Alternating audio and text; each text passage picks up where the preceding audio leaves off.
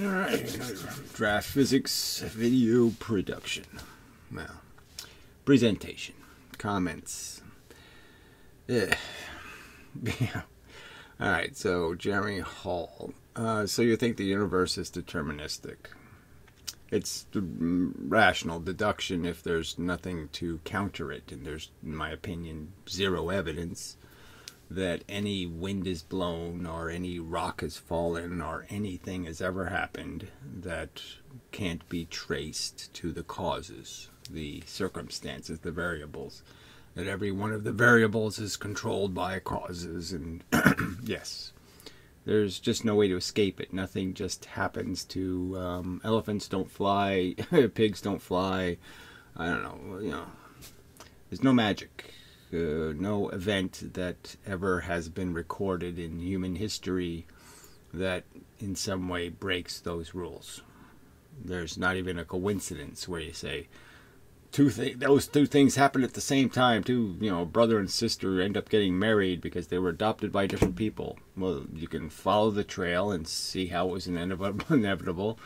They didn't just, something didn't magically happen to create the bizarre circumstance. So even the most bizarre circumstances have explanations, causal explanations. So yes, it means that everything is caused by something else. Yes, everything is caused by the environment, the variables that it's surrounded by. Yes, the little bits of energy hitting it. The interesting question, see, that's to you, it's interesting. To me, it's totally uninteresting to say, well, what made it? What made the stupid, clunky, stupid machine? And it's a stupid, clunky machine. It's just not a really brilliant thing, okay? It's this idea of stuff colliding with other stuff, banging into it. And all you do is just set up the little, the BBs, the pachinko machine. You set it up with little pins in certain locations, and you say, what happens to the BBs when I drop them through? You make a device, and then you throw something in it to move around in the shape of it, like the shape of the pinball machine or something. Who cares who decided to put the bumper there and who decided to put one there? Who cares? It's rudimentary. It's not something brilliant. Yes, it can evolve complexity. So what? I mean, it's just not a question that's worth asking, in my opinion. It's not even worth breaking your brain to say, how big is big? Forget about it. You're not going to get a good answer. All right, it means everything is caused by something. All right, interesting question is where it starts. So to you, that's interesting. To me, it's totally, your answer is going to, what do you think the answer is going to be? The answer is going to be is there's, a universe, and it, it makes a mistake every now. So the universe has a machine, and it creates nothing over and over and over again. It creates nothing. And every now and then something goes a little bit wrong, and whoops, a something pops out, a little quanta, a little golf ball gets, ejected. And it could happen once, every trillion gazillion years. And how would we know the difference? Because we don't know how old the whole thing is anyway. We don't know what it's doing. So I can just come up with a simple answer for you that the stuff got thrown into it. It's a closed system. That is, the universe is a bubble. Every bit of energy, like for little photons that actually do bounce off here and go out the window and fly through the universe, and they don't hit anything. The ones that go outside the universe, they really don't go outside the universe. They hit the wall and they bounce back as invisible gravity, a little quanta without a frequency. So they go in with a frequency, hit the wall, no frequency coming back. So it's just a closed bubble. The bubble, see, the frequency gets lost because the bubble is flexible. So the bubble just kills the frequency, dampens it, sends back the same amount of energy, just sends it back in a form that's not a photon anymore. So the whole system just keeps, bouncing around. The ball, the pinball, never goes. There's no bottom to the pinball machine. Okay, there's no hole. The ball can fall through to go out. So the ball just keeps bouncing forever inside the pinball machine. And okay, that works. Doesn't explain anything, like what's outside of the bubble. Doesn't explain, are there other universes? Who cares? Again, you want to waste your time trying to figure it out. You're saying that what? What's the right answer? That God made more big stuff? Like the universe was this big with God in it, and then God said, let's make it even bigger? What's going to be your stupid answer? Oh, this is pathetic. Anyway. I already believe there is an infinite chain of cause and reason, whatever reason would be. No, I don't believe there's any reason in the elements of the universe. And reasoning isn't something created, it's something discovered. You discover truth. You don't just make it up. Quantum fluctuation, so their solution is let's just pretend the universe is just popping little bits out and then consuming little bits. Now, my argument against that is we know that really little bits, little tiny things like photons travel all the way, 13 billion light years, an incredible voyage, and they don't seem affected at all by all these little burps and bibbles that are coming into and out of the universe. So it just seems kind of unlikely that there's any force that's randomizing anything, But you want to believe it? I don't know, what the hell? Go ahead, believe whatever you want to believe. I can't stop you from being a silly person. I'm just saying, how can you think this is a question, number one, you'll ever answer, ever? You're ever going to acquire the information from anywhere? Even if you could find the universe actually burping one of these free energy bits, how would it explain? It wouldn't explain size. It wouldn't explain anything to you. It wouldn't give you any of these answers. Fuck. Quantum fluctuations take care of that problem. They don't take care of anything. They're not an answer any more than God is an answer. What is it? How does a quantum fluctuation tell you how big the universe is or how old it is? It doesn't tell you a damn thing. Below Planck's scale, these become so dominant that causality breaks down. So again, there's no causality because there's no function. You're saying there's some random burpee stuff, okay, that just places energy in a position. Well, my argument is it doesn't matter. If I just start with a condition, a pre-existing condition of bang, explosion, or anything else, and all you're really saying is there's stuff in positions and moving somewhere. So if I freeze the universe, it has stuff. It has, you could argue that these electrons and protons evolved somewhere in the process, and they exist. So you know what exists. That's what the elemental universe is made out of, is those elements. So, I mean, how does this... Well, this bit just popped into it, this one just went into the vacuum and it came out that way.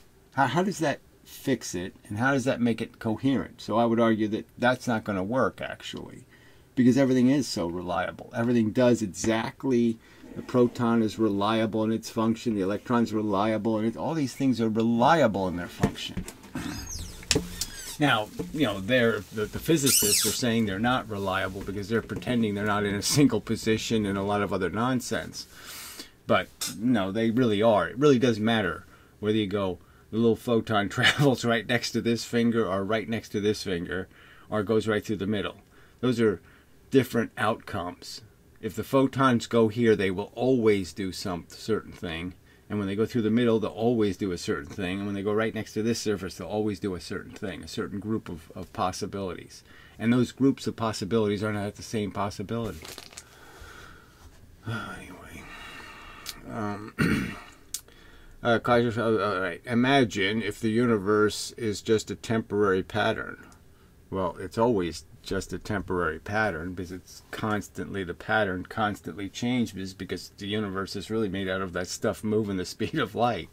So yes, the pattern constantly changes, but it isn't constantly randomized. It isn't, the little bits aren't constantly, the photon heading to us from Alpha Centauri or whatever, that's taken a year to get here, it doesn't just blip out or blip into existence. And the consequences of that blipping bullshit would be a bunch of fake things. We'd end up, by the laws of probability, you would roll the 5 dice, and every now and then the 5 dice would stack right on top of each other, and you'd get a coincidence, okay, a bizarre coincidence, and you'd see little little ghosts or magical things. But we don't see those. People with your mindset try to make them up, but they don't exist. You don't have any good pictures of your UFOs. Anyway, like the ones you see in the foam of crushing wave. There, you're back to this little wave metaphors, little blah, blah, blah, blah, blah. So again, I'm just going to argue, there's no evidence that anything in the foam, okay, is breaking causality. So you're going to say it's like something that doesn't have any break in its causality. That's all you're saying. You're saying anything that's a little bit complicated to figure out how it happened, we're going to say it's magic. The magic forces made it. All right, so you're telling me that there's some piece of that foam that got there through a random, spontaneous event. And I'd say, prove it. All right, but we are stuck in it and seeing reality in slow motion. Well, yes, of course, we're seeing reality. That is, the small universe is doing trillions of activities, and every second we slowly process. So in every second, it seems like a really fast thing. The universe inside little things is doing a whole lot of stuff, billions of years worth of interactions on our scale, taking place within 1 second for their scale. So what? Okay, anyway.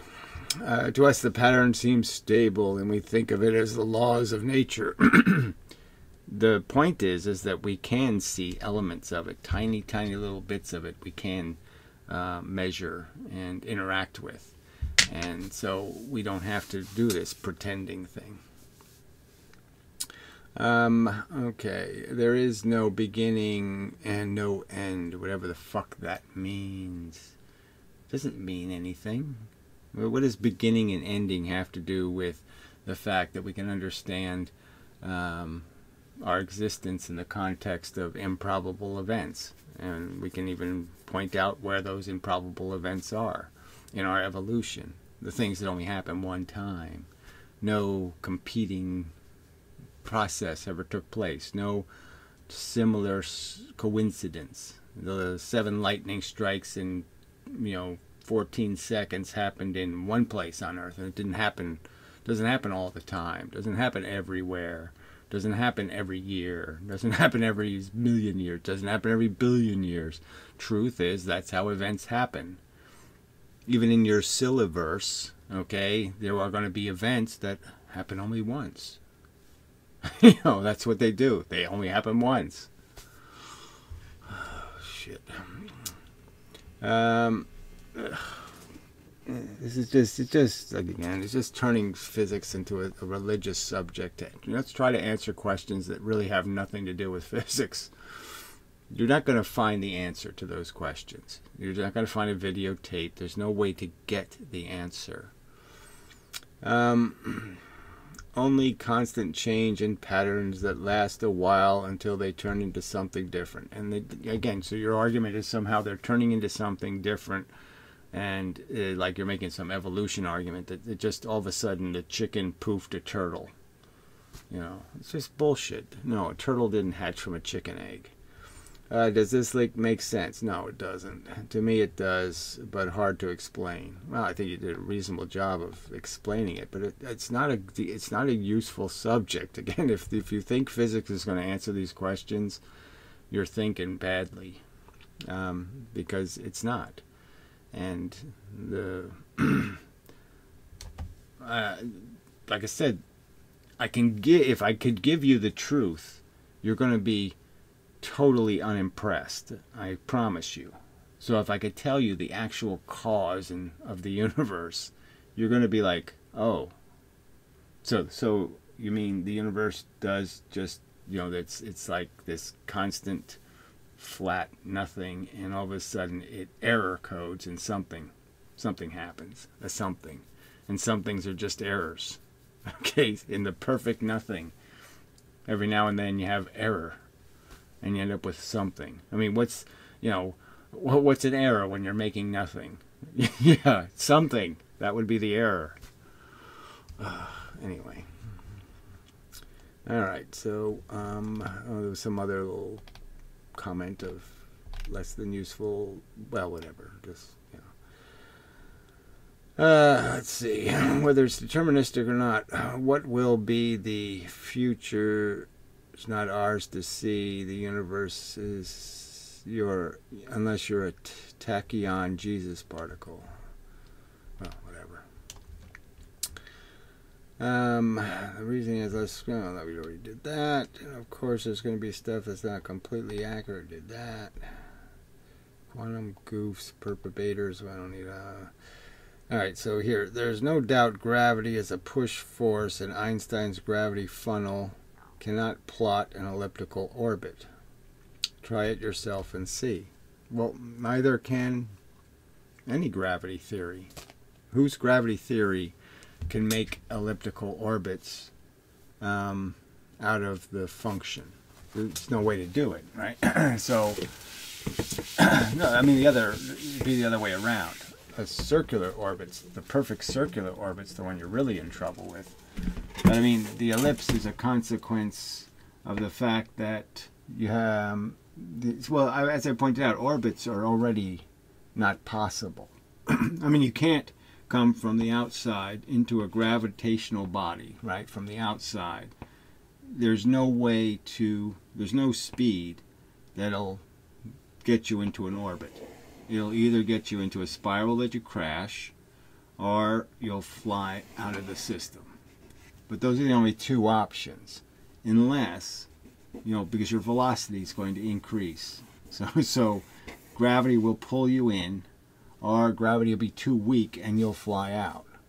But you can't do anything else unless you have an engine, unless you have something to change your speed. So the only way you can get in an orbit is you have to come in and you have to hit something, okay, to slow you down, or you have to fire a retro rocket, and slow yourself down. Because if you don't, you're leaving or you're crashing.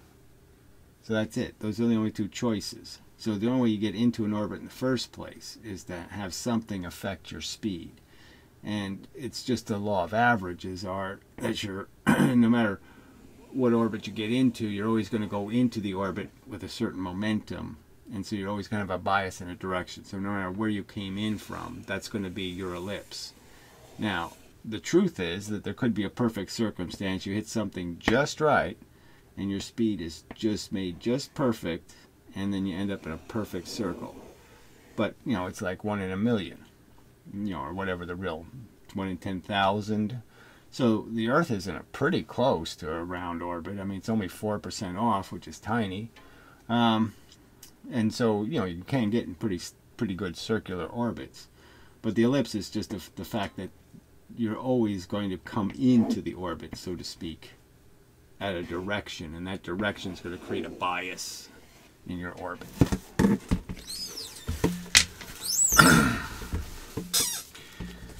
But there's no gravity theory that works in terms of you can't get into an orbit unless something slows you down.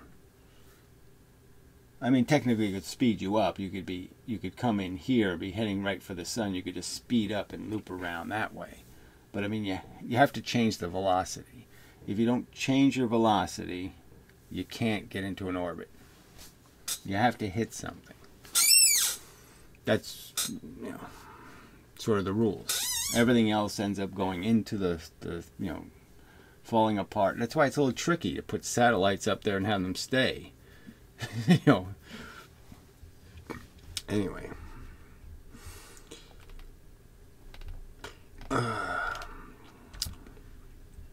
Alright, so the Skyrim guy. Alright. What don't you believe about classical mechanics? So again, I don't know if I phrased it that way. What don't you think? Where was Newton wrong is what I'm pointing out. An actual statement. An actual quotable statement. Or something like that. Many things. Like its predictions. So again, this stupid predictions word. Fuck you. It's not about predictions. It's about descriptions of why something happens. The why statements are what we're looking for. About fast-moving objects. So again, he's telling us what the classical theory was on how motion is absorbed, how things absorb energy. And Newton didn't even posit. He said, I don't even posit an explanation. But he's going to force words into Newton's mouth. So he's going to make up, like they always do this kind of thing, like, well, why can't something just keep going faster and faster? Well, because there's no hand to push it that can go fast enough to push it, right? It's like saying, why isn't can't the boat go faster than the wind is blowing? Right? So the boat's going 20 knots or whatever, and the wind's only 4 knots. Can the wind push the boat? Well, I don't think so, because the boat's moving away from the wind faster than the wind's coming, so how can the boat get pushed by the wind that's slower than the boat's moving? That isn't likely to happen. So there's just the certain fact is I can't push something faster if I can't move my pusher faster than the object's going. So if the fastest speed that anything's traveling is the speed of light, how the hell could anything else move faster than that? Because the force couldn't catch up to it to push it. So if you understand that the universe is made out of pushes, you got to actually hit it with the force. Then how could the force ever add energy to something once it's reached the speed of light? How does the light catch up to it to push it? Oh, that's right, it can't. So that's the classical explanation. Are you going to say the classical explanation is something else? That classical physics requires there to be some other mechanism? No, it clearly states classical physics tells you, once you tell the classical people that, yeah, there's nothing happening instantaneously, that instantaneous isn't the right answer. That, like for example, Newton could know that the speed of light, but he couldn't know the speed of gravity. So to him it could be instantaneous, he didn't know. But if you just tell him, no, it's not instantaneous, it's the speed of light, then Newton will tell you, well, yeah, obviously gravity can't make something go faster than light then, because the force is only going that speed, so how could it possibly push something faster than the speed of light? It can't. All right. Like its predictions about fast-moving objects close to the speed of light are very small objects. So, yeah, again, so classical physics is supposed to know stuff it didn't even know existed. Oh, yeah, sure. It has a theory. Yeah, fuck you. But it works fine for many phenomena that we are used to. So it doesn't say anything about anything. Your statement says nothing. So I asked you for what you don't believe. Where did it get something wrong? You didn't quote somebody getting something wrong. Beyond the fact that you might be able to find a quote somewhere where somebody in, 200 years ago said that gravity was instantaneous communication between bodies, because they didn't know the answer. So is that's all you got? That's the best you can do? Clearly they could have posited something like, well, maybe it goes as fast as light. Yeah, they could have said that. All right, I was trying to point out that your theory doesn't make novel quantitative, what does this mean? Quantitative predictions. Well, the fuck it does. I'm predicting you're going to be such fools, okay? I mean, it's just going to be so obvious you were duped. You've believed things that have never been proven to be true, like light being bent by gravity. Lots of things. So there's I've made a ton of predictions about the fact that you're going to find out that your light isn't any stupid magnetic and electric wavy thing. There are no such things as these idiotic fields, that the functions are basically charge functions. That is, electrons repel each other and protons repel each other, and they do it because there's something in between them that's repelling them, a force bouncing back and forth. And those two forces have to be distinctly different to cause the distinctly opposite effects in the two objects.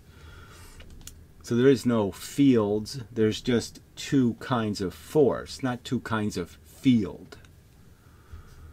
All right.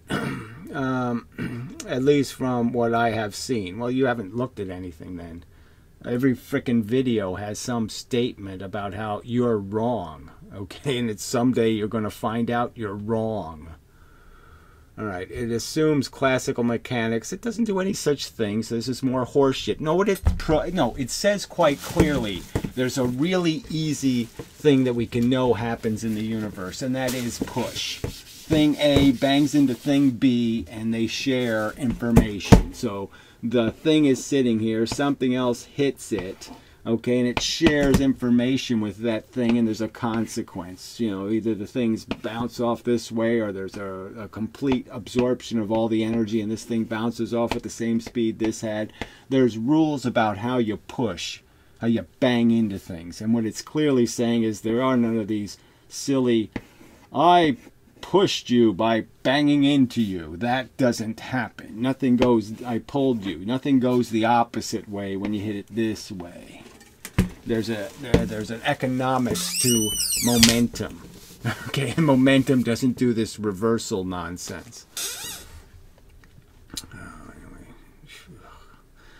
Assumes classical mechanics. Again, what do you mean by classical mechanics? That yes, cannonballs will blow holes in boats? Yes, that's real solid mechanics. Okay, and proceeds to explain why things do what they do, which makes it a philosophy. So this is just more horse shit. I'm going to call you a pedophile. All right, because, you know, clearly you just make these accusations.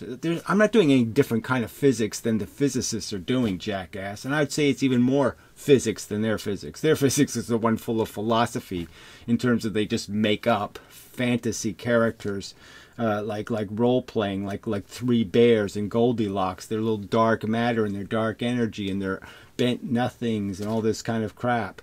You're the one doing philosophy, you fucking pussy. All right, this has nothing to do with philosophy. This is explaining the evidence that we see, the experiments, these events. We're explaining what's causing them. You're saying the bent space, the matter tells the space what to do, and the space tells the matter what to do. You're making up a little fairy story as an explanation. Anyway, not a scientific theory. So that's just fucking bullshit. Absolute fucking bullshit tactic, you motherfucking little child molester. I mean, you have no right to call people philosophers because they disagree with you. All right? It's just as scientific to say, how do you explain what we observe? You say, well, we're going to explain it by inventing talking bears, you know, that smoke cigars and eat porridge and wear pants. If you have a link to where you actually make some written, novel, qualitative, and testable predictions. I'm predicting that the two-slit radar experiment is jamming. Okay, and you can test it really easily. I'm predicting that, yes, your whole theory of photons is bullshit, because I can explain why the three polarizing filters makes more light. Okay, you can't explain it because you think something got destroyed. Oh, God, you're such a lying piece of shit. So anyway, there's been a ton of qualitative statements made by me. They're just as testable as your stupid fucking predictions, douchebag. I mean, if there was some easy way to videotape photons, then I'd say go ahead and do that, shithead. But we're stuck, as I pointed out in the video, with all of us are stuck with pretty shitty evidence. Your theory is an invisible man bullshit theory. Mine is a nice, easy, simple mechanical theory. 2 + 2 + 2 physics. Why don't you explain how it doesn't work? Why don't you link me to the theory of magnetism? Why don't you show me one video on YouTube where you think, oh, they've explained mechanically how a fucking magnet works. Show me one video explaining any kind of mechanical function. All right? And I'll challenge you then to do the same to my video. Let me see your best guess at how a magnet works, and then you try to explain how my theory doesn't work. There's subject videos, a whole bunch on magnetism. Just pick one of them and explain how my theory doesn't fit the fucking evidence. You fucking lying piece of shit with your testable predictions. Your tests suck. Your exaggerations are obvious.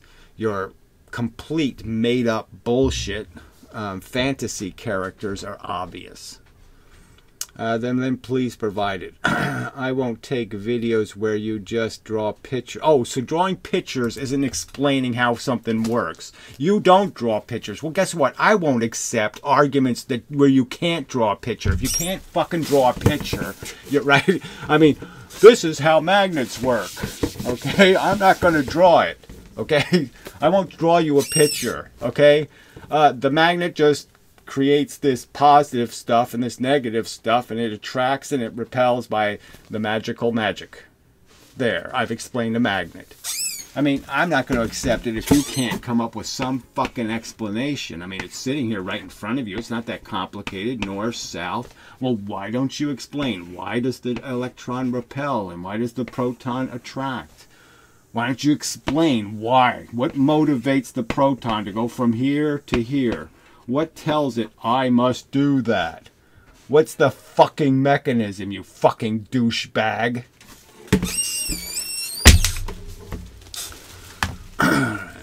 So anyway, this is just such bullshit. He won't accept literally modeling it.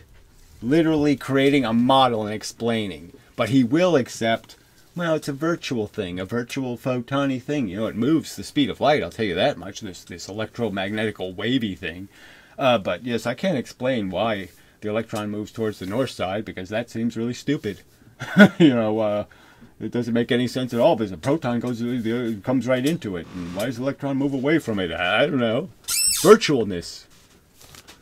That's all you have, you piece of shit. And you're the scientist? The scientist can't draw the picture? Okay.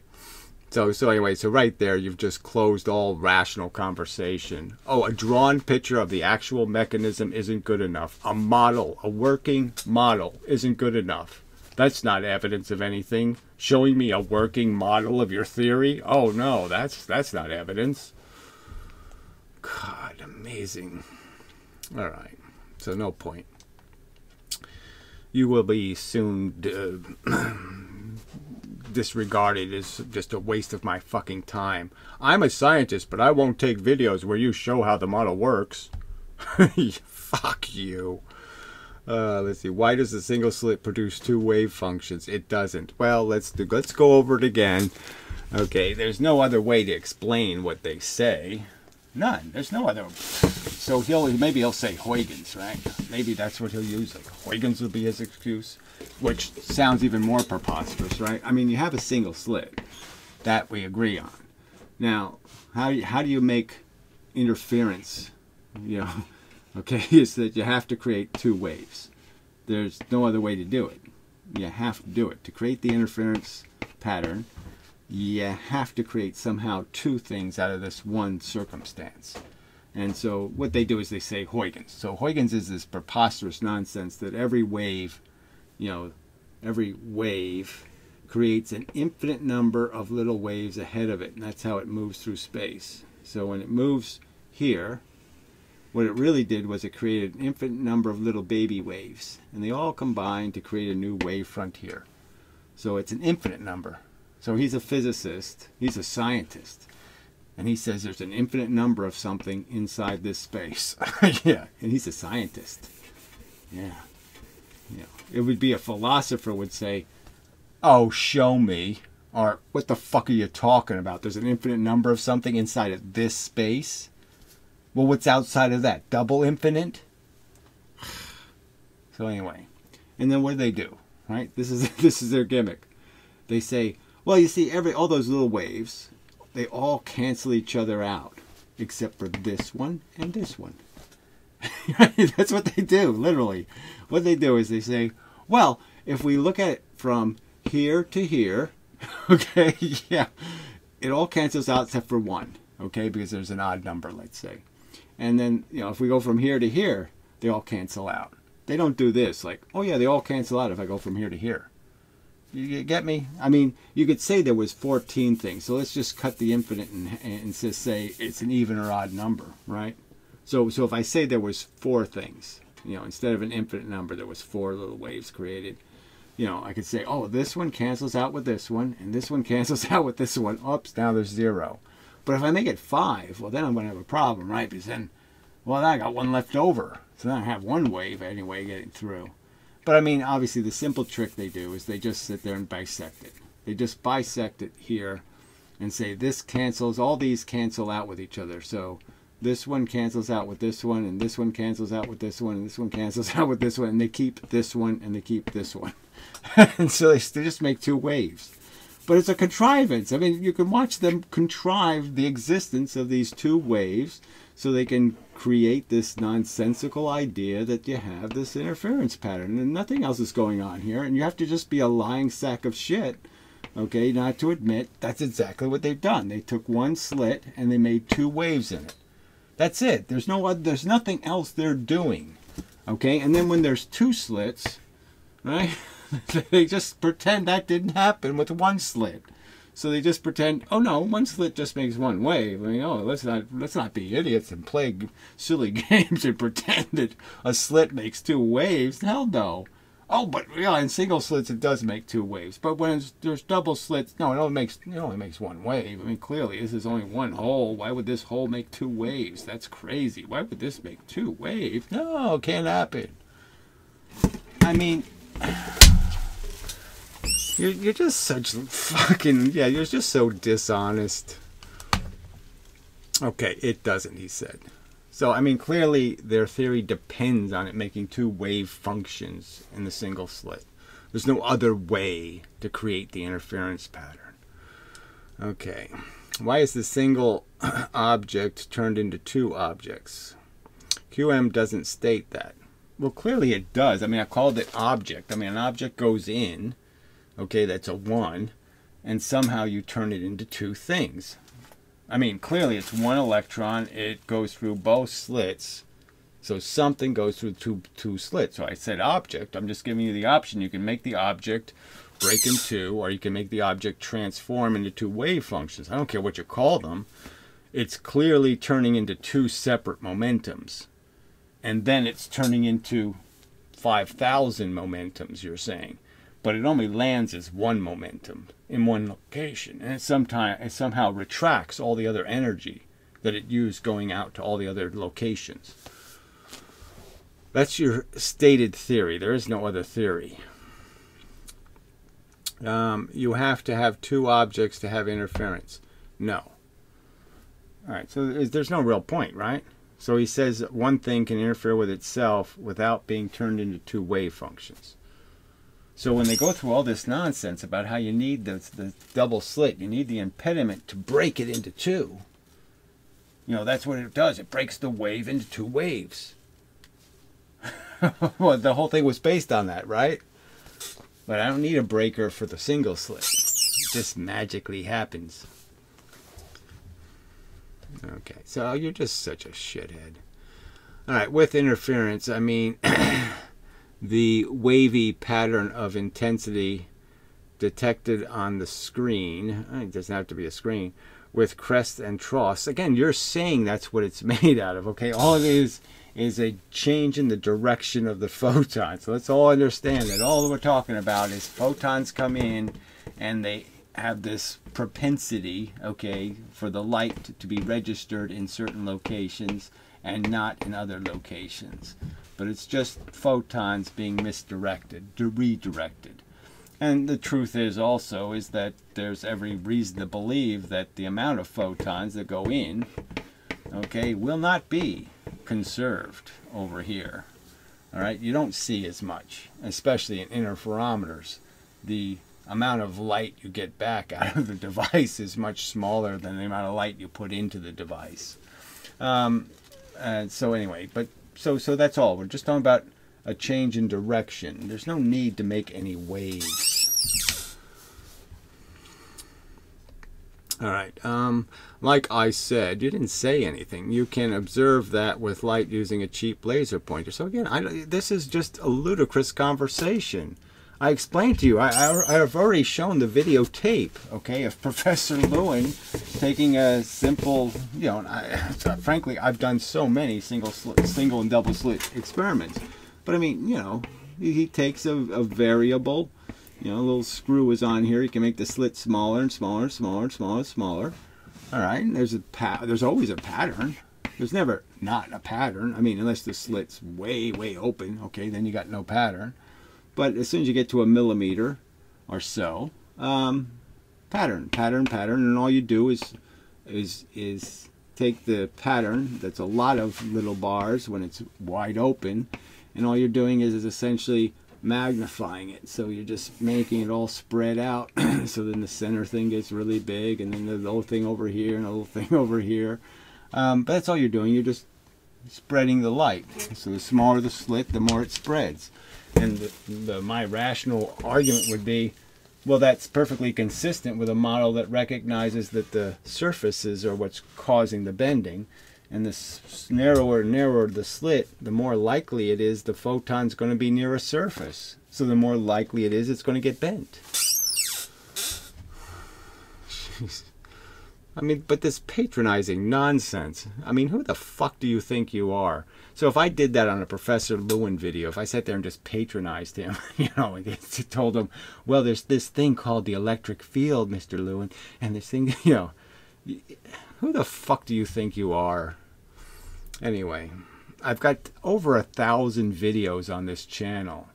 All right, so should I do that on other physicist videos, right? I'll go out to these teachers and the rest of them, and I'll type tripe like that on their videos, and you think they should tolerate it? They should do something other than just block me for being a patronizing tool? Fuck you. All right, you can use the wave function to derive that intensity distribution. So again, you're just talking shit. All right, I've pointed out how your math has an obligation. You're using the same mathematical formula to describe two entirely different patterns. So the photons do this, and the electrons do this. Well, I can't even do a proper job of it, but so the point is the two patterns you're fighting with is this pattern, you know, gradual on and off, gradual on and off, gradual on and off, with on. The same math can't do that. So one of those is outside the line of your theory. One of them is not being predicted by your math. Your math isn't predicting the photon. The visible photon pattern is not predicted by your math. Your math will not get the intensity here and the intensity here correct. It'll get it incorrect because these two patterns are not the same.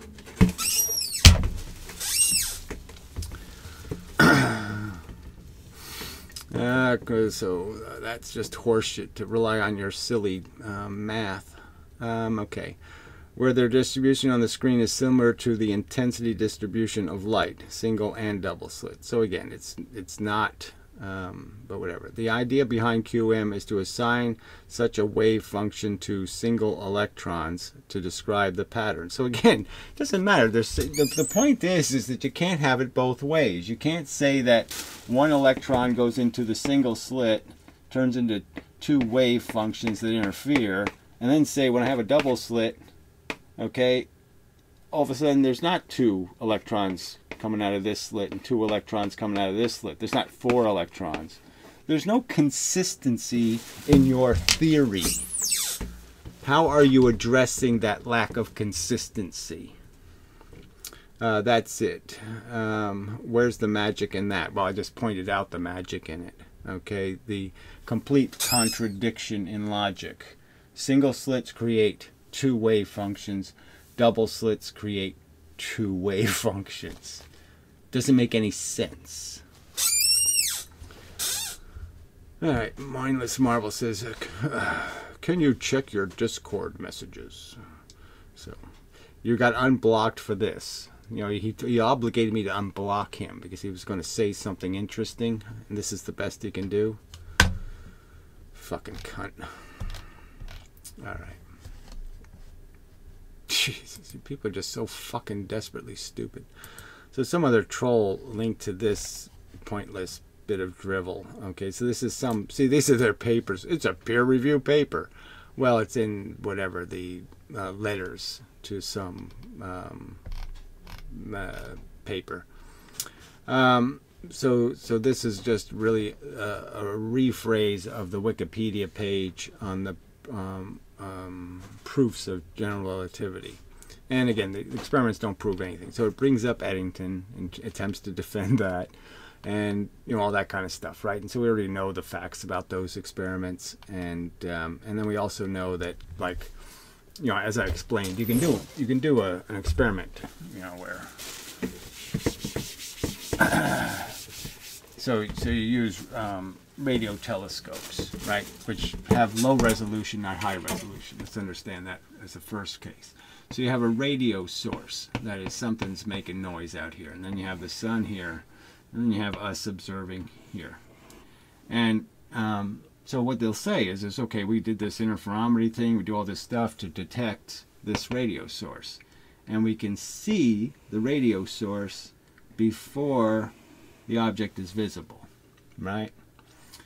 But the real problem with that is again, it's this whole argument where the NASA scientist points out there's no experiment where we see bending outside the corona of the sun. So the problem is the sun creates a corona that's actually a full radius and more of its diameter.